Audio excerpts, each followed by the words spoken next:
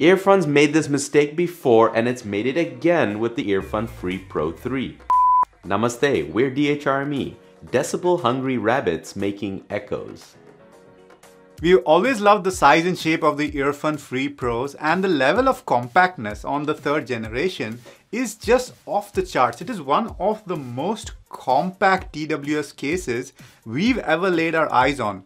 Slipping it into a pocket, a breeze. Heck, even those weird little coin pockets can fit this case. Speak for yourself, they don't fit my... Oh wow, it's really small.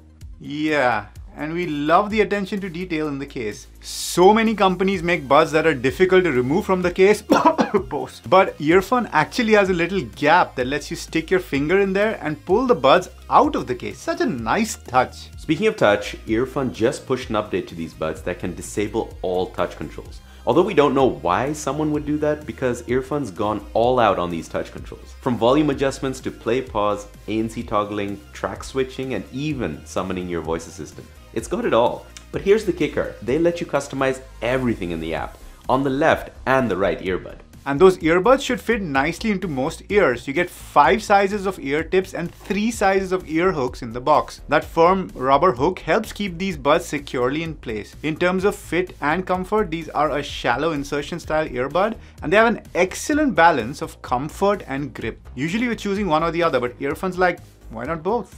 Yeah, we agree. And hey, for all you side sleepers out there, these might just be your dream buds. With the flat design that kind of blends into the pinna, the shallow insertion and the ability to disable accidental touches, you'll say goodnight faster than we can say, fuck mom. And the aesthetic, like we said, we really like how they almost blend into our ears, and these will hold up against sweat or a surprise rain shower with the IPX5 rating. No sweat. While on build, this compact case also has wireless charging on board, like the second generation as well as USB Type-C. Bose, EarFun claims that these give you 7.5 hours on the buds and 25.5 from the case. But here's the thing, it's not clear what codec or noise cancelling mode they're talking about. So we did our thing and tested these at between 70 and 75 decibels with ANC on using aptX Adaptive. We got just under 5 hours. For this size and price, we'd say that's acceptable, but maybe just turn off noise cancelling and add some precious minutes to that battery life, because the Free Pro series has never been about noise cancelling. Right from generation 1, we always felt like noise cancelling was just a cool thing to print on the box. The thing is, we know that EarFun can deliver solid ANC like they've done on their Air Pro 3, but the Free Pro continues to be ordinary at ANC. How ordinary? We put it in tier C, and in this day and age, we're not sure how to feel about that. I mean, it's fine if you have music on, or if all you want is a little more than a passive seal. The Moondrop Space Travel, for example, is also in that range in terms of noise cancelling, but costs a third of the price. Luckily for us cyclists, we get a wind noise reduction mode too. The transparency is a bit better. Thankfully, we'd put it in tier B, okay for a short conversation, but you're not getting AirPods levels of clarity or anything. There's also a fair bit of interference, like white noise when in ambient mode, kind of like waves on the ocean, but it's signal interference waves. We found it a bit annoying in very quiet environments. It's much more comfortable in ANC, which is kind of a dull hum. Now, what wasn't available on the older Free Pros was multi-point. EarFun's done a very good job of it this time around. Multi-point is available and works quite well. You just have to pause on the first device and hit play on the other. The cherry on top is that you can see the list of connected devices in the app, as well as connect and disconnect from said devices. If the earbuds are connected to 2 devices, you can't pull connection from a third one from the Bluetooth menu. What we did notice in our relatively short time testing these earbuds is that multipoint works better with 2 phones than with a phone and a laptop. You have to give the laptop a bit more time to adjust and maybe pause and play to get it working. We face some audio cutouts while using YouTube in a browser window on our MacBook, for example. Another blast from the past is a less positive one. You can use one bud on its own. You wear the left bud, you only hear the left channel.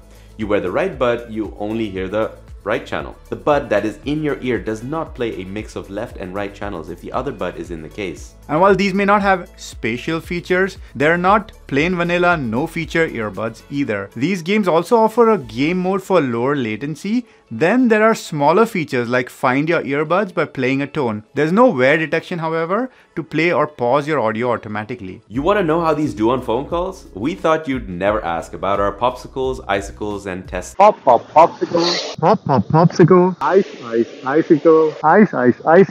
Testing. Testing. 1, 2, 3. Overall, the mics sound okay, but the wind really interferes with the voice. We wouldn't say that these are the best for phone calls, but we did use them for a long period in quiet conditions, and there were no complaints. The fuckman is reasonably satisfied with these controls for phone calls. You can do the basics like answer and hang up, but you can also change volume while on a call, which is kind of spannend, as we say in Dutch, because a single tap is to change volume, but a double tap hangs up the call. So lower or raise the volume too quickly and you can say... You can't mute while on a phone call, and neither can you change the ANC mode you're in. So if you were in noise cancelling when the call came in, well, you'll be taking the call in noise cancelling mode. You can change the mode in the app, but not using a long press on the buds. The headlining feature is the aptX adaptive codec and Snapdragon sound. And yes, these buds can sound good, but there are a few issues to talk about here. The stock tuning, oh my god, that stock tuning. Now just look at this bass region here. If you like large quantities of bass, you'll be okay. It works surprisingly okay for certain hip hop tracks, but let's just say that we are thankful that EarFun has an EQ in the app.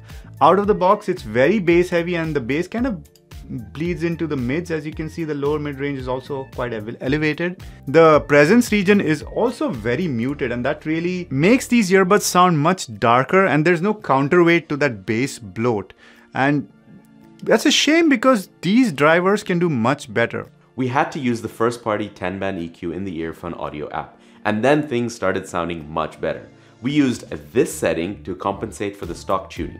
EarFun's made this mistake before, and it's made it again with the EarFun Free Pro 3. The Air Pro 3 also had a poor stock tuning when they released. They later released an update to fix it after all the reviews went out. Keep an eye on our X/Twitter. If there's an update, we'll let you know, and also update our frequency response charts on dhrme.squig.link. aptX adaptive certainly helps with the resolution. However, the bass is still on the looser side and the treble can only be pushed so far. What the EQ changes didn't help with was the soundstage and imaging. The soundstage is very narrow, pretty much very close to my head, and the imaging was kind of all over the place.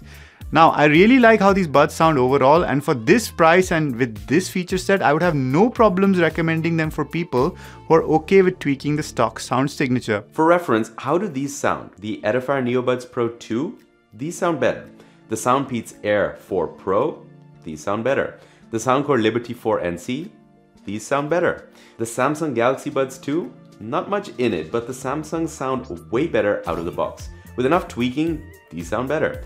The Noble Audio Focus Mystique, no, these don't beat those. But maybe we'll review those. Let us know. Well, for the price of about $60, these are a no-brainer. But at $80, that becomes a bit more difficult to justify. You're then in the range of the buds we spoke about earlier. For sound, we think it's very close between the Samsung and the EarFun Free Pro 3 after tweaking the sound, and we'd actually give it to the EarFun, especially for busier recordings like Snipknot. For excellent ANC, we'd give it to the EarFun Air Pro 3 and the Soundcore Liberty 4 NC. And for an all-round package with physical buttons, we'd select the Jabra Elite 4. What a great time to be alive and to be in the market for sub $100 wireless earbuds. You've been having a great time watching, and we've been DHRME. Dewey. You want to know how these do on phone calls? We thought you'd never ask about our popsicles, icicles, and testing of the microphones. Yeah, important stuff.